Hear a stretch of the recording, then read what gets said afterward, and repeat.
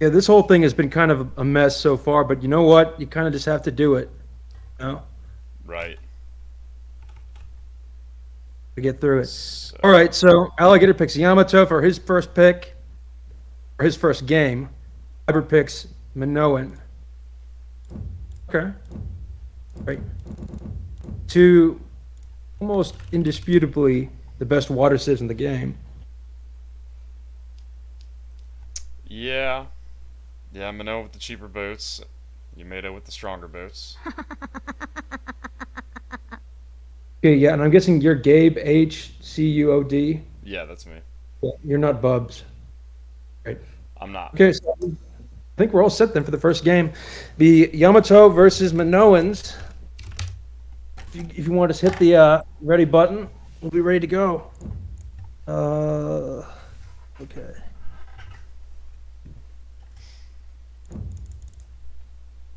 You're gonna co-op Alligator?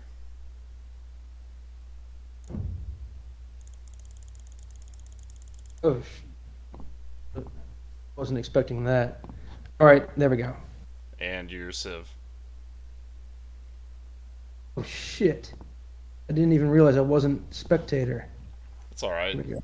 You were the same color as him, so he converted you to Yamato. Okay, there we go. Christ. The hell's this guy? Nobody. All right, great. Let's go. Let's do this. Yes. Yamato versus Minoan. Good luck to both players. So both of these guys very close in skill. Yeah, Uh, I personally think Alligator's better, but I think Alligator's better. I mean they're from the same clan, so to speak. In the last tournament, Classic Cup, had pretty close set. 3 games, 1-2, I think. Okay, so let's just go through these maps. We've got Alligator up there in the north, around 12 o'clock. The Yamato, Iberhobbit, down in the south. Green is Minoan. So what do you think of these maps so far for each player? So far I like both of their maps. Uh, the one thing that's fantastic about Alligator's map is he's got 4 real close shorefish right to his TC. He's got some accessible shorefish for his wood as well, but the wood doesn't seem very strong. And he's going for an early gazelle push. And the reason why is probably because he wants to do a pit start. Iber, on the other hand, just decided to go with a granary start. He didn't really have any good options for a storage pit start. But he does have 3 shorefish along with a solid wood a little bit north of his town center. I see that too. I guess the problem with the shorefish up here at 12 o'clock is that the berries are blocking them. Right. Right. Yeah. Which is pretty unfortunate. 250 for each shorefish. That's like 1,000 food, just sitting right there, right next to his TC. And shorefish are the fastest food gathering source in the game, so I'm sure he will want those at some point. But I think that sometimes a storage pit start on something like this, like pushing Gazelle to your TC, may be a little ambitious, but it doesn't seem like he's behind. He's only behind by like half a villager right now, and he's going to have quicker wood, so I think that's more than worth it. Iber, on the other hand, also pushing his Gazelle in. Okay. But I think Alligator's really going to like this. He's got a lot of good shorefish just right below his storage pit as well that he can dock. He's got another 3 shorefish a little bit south and to the left of his town center. All in all, a really good map, except the wood is just a little long and not wide, if that makes sense. Yep.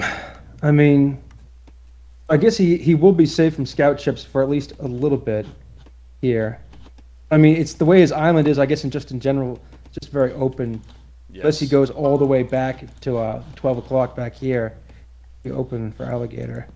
But both maps, solid amount of wood. Both players' TCs are very close to the water, so I kind of expect this to go a little late, just because of how far away the players are. Yeah, yeah. So it looks like right now, it looks like Hobbit is just a little bit ahead. So, player 6 is green, right? Player Correct. 7 is purple. Yeah, so Iber is a little bit ahead. He's about one villager ahead if you look at the queue times. Correct. So right now he has the edge. I like this pretty nice storage pit. Um, yeah, I mean, these are going to be pretty slow in the early game. So here we go. So here's a dock up. That's a pretty early dock, 4 minutes and 45. Alligator. That's that early storage pit coming into play there. I gotta say, I do wish Iber explored a little bit more of his island if he just would have looked a little bit north where his artifact is. Now he can Oh, see the wood yeah. and the 3 shorefish. That would have been prime for him to take, whereas the storage pit down here is only for wood. But I don't think it's going to make too big of a difference. He'll just eventually pit that closer to tool age, but it may be... He may not be able to use the shorefish before boats come out and start contesting resources. But we'll see what happens. Right, so this is interesting. So Alligator looks like, if you look at his resources, he's got 8 on wood and 11 on food. What this tells me when I see something like this, it looks like he's going for like a fast bronze. Yeah. Or like, there's 2 main strategies on islands, right? I mean, either you're going that whole 20 pop sea rush, or you're doing something a little bit slower, or you're trying to get a whole bunch of fishing boats out and you get a quick bronze off the back of it. For most players, I would assume they would do a 20 pop sea rush. I guess maybe because these guys are so far away from each other, it would probably be better to just go for maybe a slower build, more meticulous build. What do you think? I think Alligator's aim is to... Well, he's still producing villagers, so I guess he is going to try and go for a quick bronze, or maybe just try and defend with a stronger eco than possibly outpump Iber on the sea. But I think the best route is to get as many ships out as early as you can. Map control is everything with islands.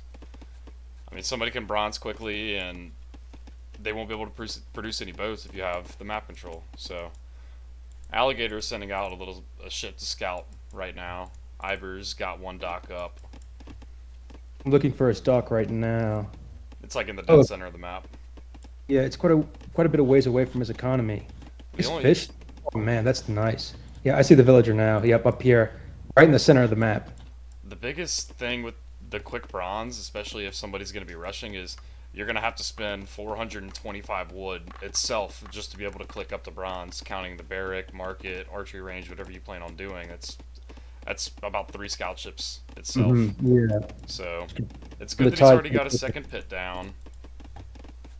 Wood should be pretty efficient. Okay, Iber once again just did not go for the shorefish.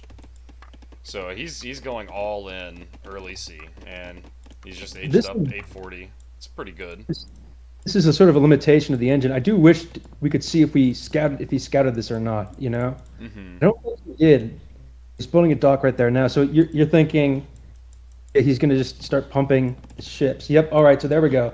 Already 2 scout ships about to pop out for Iberhobbit, and Alligator is pretty defenseless. He's not even tool age yet. He has, I want to say, just 1 dock. That's going to be about it. I mean, he might be in some trouble here. He's got 350 wood. Oh, he's got a whole lot. He's got a lot of wood. He's got like 430 wood. So he gets those docks up, he'll be able to get his defenses going here. Iber's doing really well to get across that map to apply this early pressure. Oh man, so he's not gonna. I thought he was gonna deny the dock there for a second, but doesn't look like it. So what Alligator needs to do is he needs to go ahead and start running his fishing boats. And honestly, he may want to place a dock all the way on the left side of his map to completely block that back part. Otherwise, he may have 2 storage pits denied. This is looking tough for Gator so far. He's getting quite a bit of damage down, some idle time on his fishing boats. Definitely not a position I would want to be in. So Alligator has not dropped a barrack, so quick bronze is out of the question. He's losing HP on his scout ships, and he's got, what, 500 food sitting that he's not going to be able to produce enough to use, whereas Hobbit has 6 on food, and he's still producing villagers, and he's just pumping army. So I think Iber's in a really good spot here. This is some good repair action going on, too. Oh, yeah. This is looking really bad for Gator so far. But see, this is what I was saying. I mean, I was talking to VNS Cool about this. He was telling me he thinks 20 pop sea rush is just the way to go. when you're doing 1v1. Yeah, you just want to keep enough villagers on food to continue to produce villagers, and otherwise you just want to just heavily invest everything in sea. I mean, once you win the sea, you can just go wild making fishing boats, and you've got control. Map control is extremely key for islands. And right now, I'm just looking here. So, I guess Gator has what, 3 scout ships? They're just sort of hanging around doing nothing at the bottom of off the coast of Hobbit's Island. Not really sure what his game plan is here. He might be kind of in panic mode. I believe all he's trying to do right now is just to try and salvage his army and build it up. And he's just kind of trying to hide it right now. And the best thing he can maybe do is try and get a couple pickoffs with those boats to maybe relieve some pressure from his dock so he can continue to produce. But I mean, he's got it locked down right now. And Hobbit decided to go ahead and research walls, and he's gonna do a little bit more early walling just in case he gets landed, because he knows that he's got the sea control. He's got it pretty well. So the only other move Alligator can really do is either produce boats all the way in his back, in which case Alligator still doesn't have the map control, or he transports. So Hobbit's going to go ahead and take that into consideration to try and get some more safety. Okay, so this is interesting now. So he's got a pretty decent... Alligator has a pretty decent amount of scout ships here. He has 7 scout ships. Yamato scout ships. So he'll be able to take this fight down here, Hobbit ships, and he'll be able to take a pretty good fight here and take a lot of picks. Yeah, he's got Although some good that being micro said, going though, on. that being said, I mean, Hobbit has the reinforcements coming in. Very easy for him to just keep pumping ships when you're Minoan. Now that early eco is kind of out of the question, seeing as the Hobbit's just kind of overtaken the vill count. So what he's got to do here is really micro these repair villagers, try and keep these boats alive as long as he can.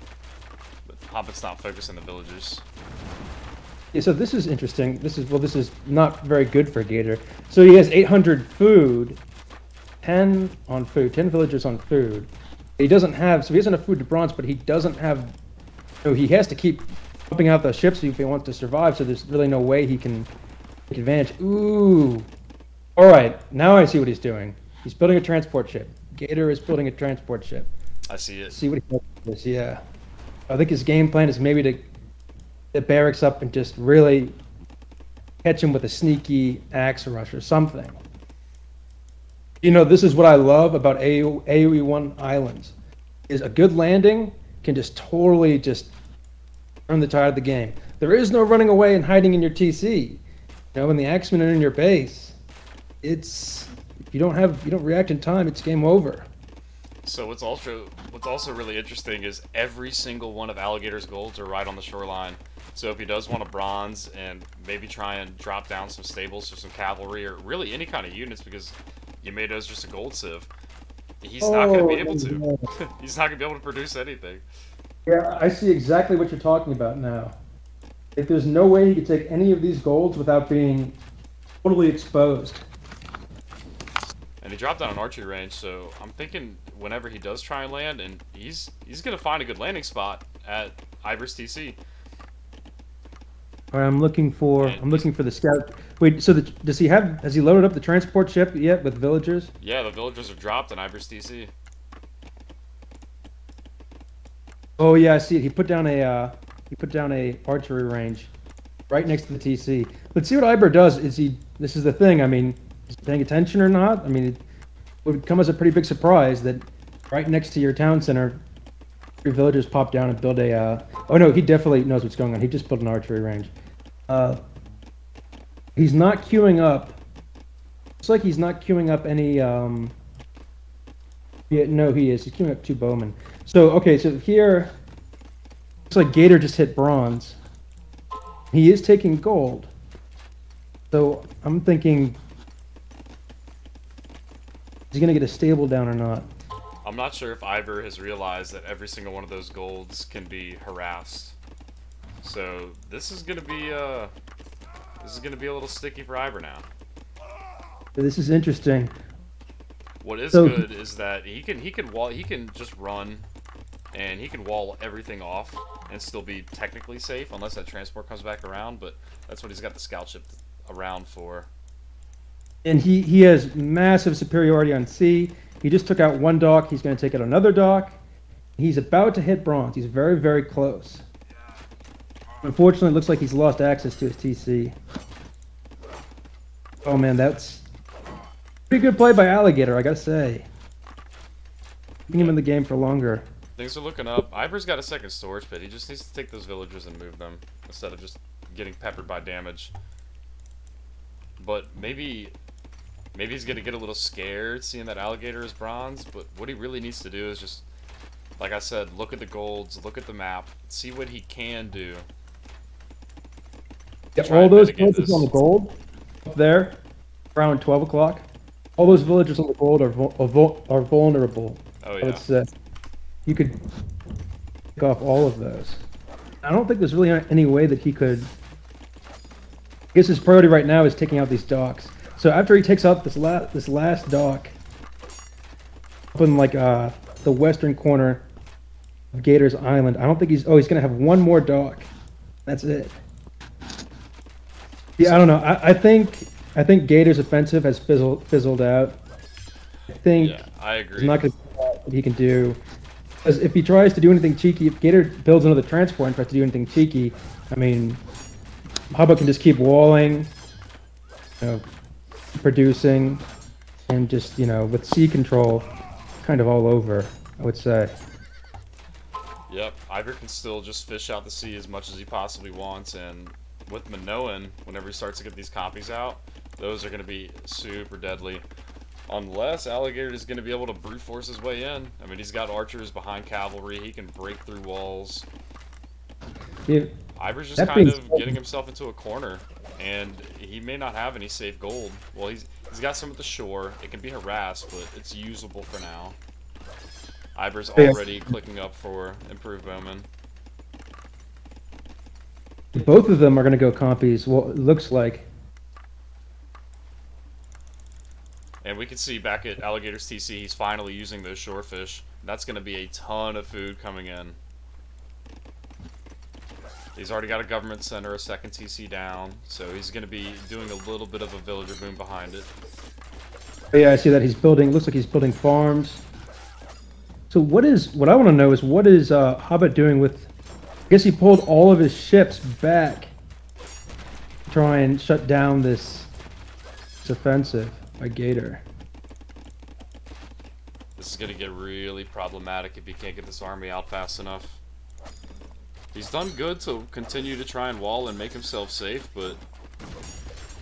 I mean, one thing that could really turn the tide of this game, if you see up on the western corner, Gator's base, but as a scout ship, and all those shorefish that he's taking right there, if he could just use most of this scout ship and just move it up there, just sort of get on his nerves. Right. Push it a little bit, make him react. At least that's what I would do in this situation. A really big problem for Iber right now that he has not noticed is that he's pretty heavily housed. So he's going to continue to lose ground. He's not really able to produce much army. It doesn't even seem like he's able to click up to composite bowman. He's stuck on improved. He doesn't have the resources to go up, and now these stone throwers are just going to start knocking down everything. This is not looking great for Iber now. Right now we have 68 population for Gator, 51 for Iber. So things have really turned around. I guess the harassment that he got in early just was not enough to stop Gator pushing in like this. But this is what I love about AOE1 Islands is, I mean, like I was just saying, a good landing can totally turn the tide of a game. And this game is a perfect example of that. Yeah, I really think Iber really has like no reason as to why he didn't win this one. I think he should have had it, but...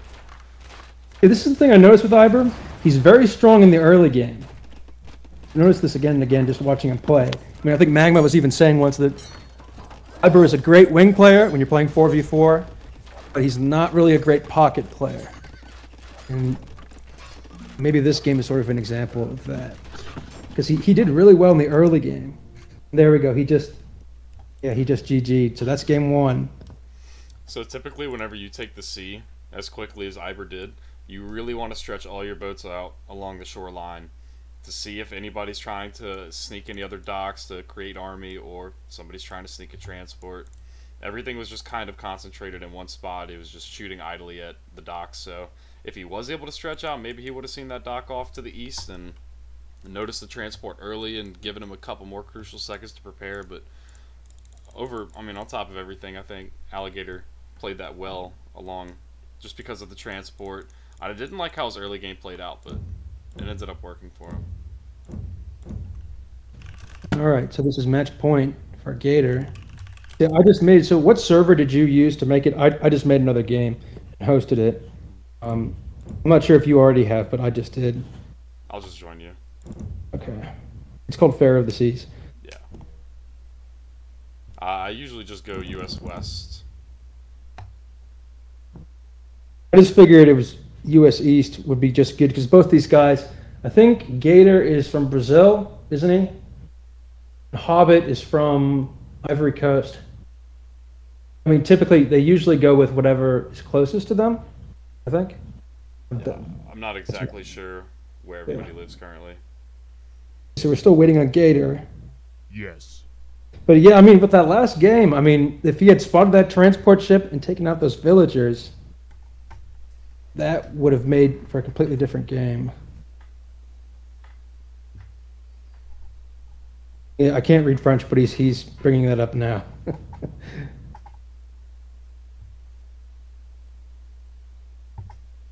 I'll be right back in just a moment.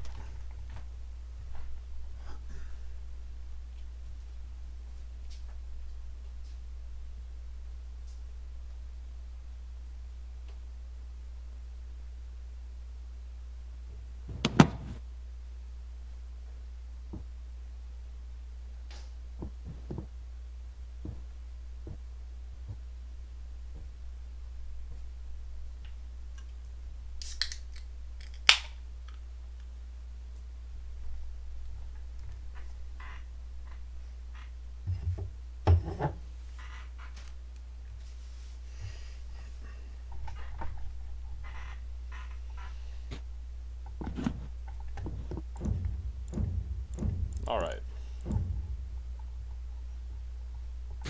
All right, so they need to send me what their next pick is.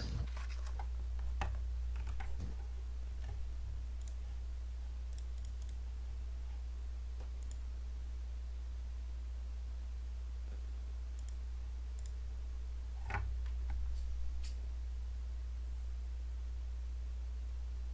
right, Hobbit picks Hittite. Very good Civ. Still waiting on Gator.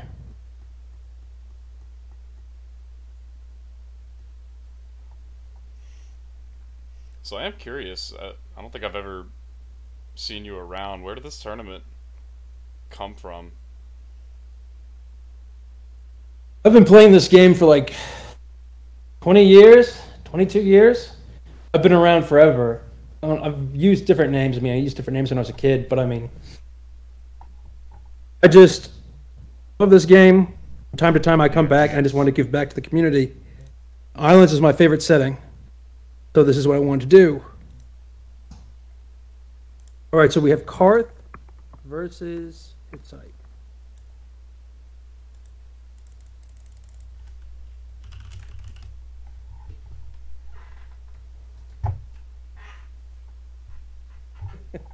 Okay, yeah. We had another guy casting who we had you fill in for. I mean, the thing is he wasn't aware that there was a time change. Who was the caster? Roberto 94. Start the game already. Well, we've got to keep things rolling here. Okay. Okay, so if Hittite and Carthaginian, we're all set here. So let's just go ahead and start. You ready? Ready. Okay, let's go. What do you think about the Civ picks? Hittite So versus Karth for this game. I was thinking, about Hittite. My understanding is Hittite is really good when you have on a map like rivers or inland, when you have those narrow waterways, and you can get a lot more of your ships attacking at the same time. You know? In open waters like this, ships can close in it. It's easier for other ships to close in. But I mean, it's still a huge bonus that the huge range on their ships. I mean, it definitely makes a very big difference. But I mean, I got to say, I would rather have Carthaginian. Just with AOE 1 map gen, those 50 extra resources, it just makes such a huge difference when you're starting off and you're getting that, trying to craft your Stone Age. It just makes things so much smoother. I think. I mean, what do you think? I mean, I think Carthaginian is probably the way to go. I think there should be no way Hittite loses. Oh, really? Yeah. So you think the range in the ships make that much of a difference, even with no eco bonus? Yep. Yeah, the range on your ships means if there's like a second layer of ships behind your ships, those are also shooting, whereas your opponent still only has the one layer, which is massive in itself. Yeah, I guess that's a good point because the thing is, aside from the resource bonus, Carthaginians don't have any other sort of bonus. Dock start for Alligator. Help them through the mid game. Wait, so let's talk about the maps. I completely forgot about that. So, Alligator's already dropping a dock. That's the power of Carth, I guess. Will he be able to sustain it, though? But, yeah. The maps... I think Alligator's got a better map. Just because he's got a little bit of access to shorefish, along with wherever he decides to drop a pit. So I think he decided to do that because his wood is close to his TC. Mm-hmm. I mean, that's gonna... There's not a whole lot of wood there. That's gonna run out pretty quickly. But we'll see what happens here. I mean, yep, he's already got a fishing boat out.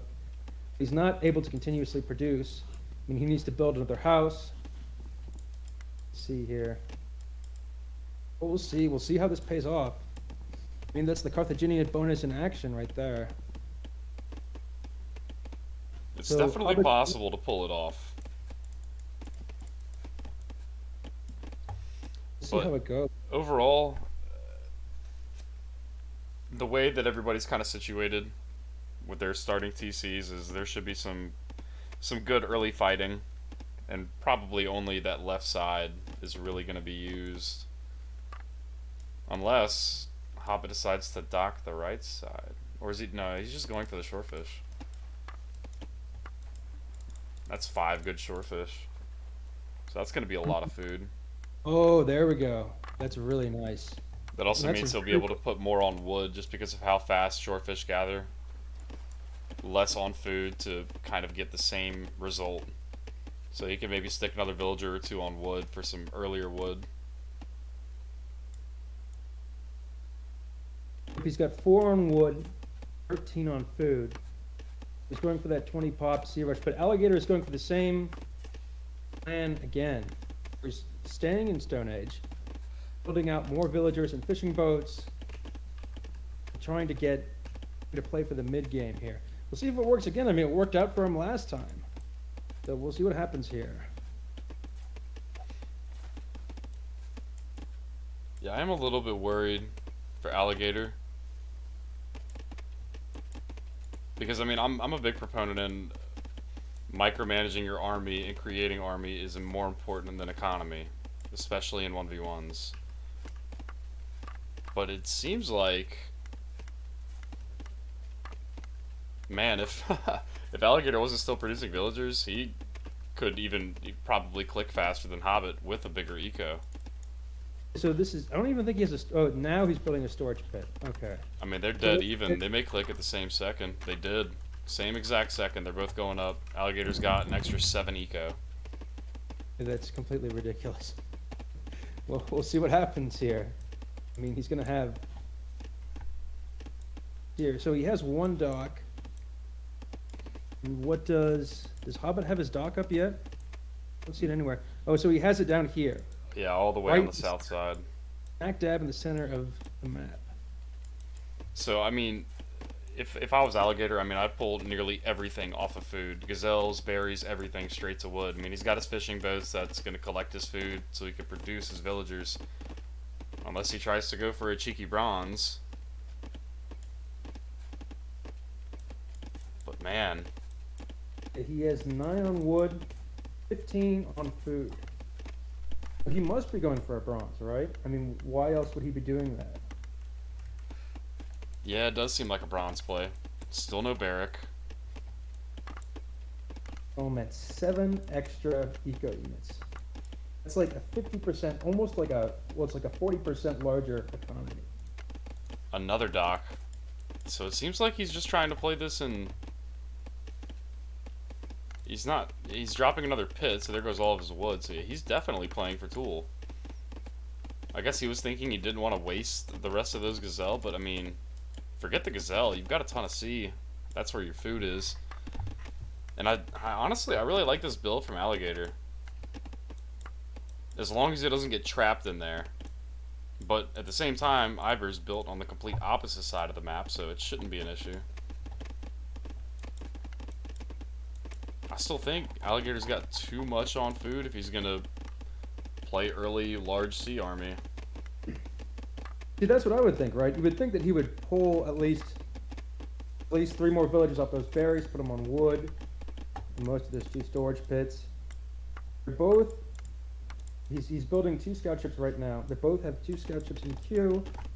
Don't think, do either of them have any popped already? All right, so Alligator has 1, and it's heading towards Hobbit's base. It's moving, it's right around 12 o'clock, just south of 12 o'clock. It's going down south.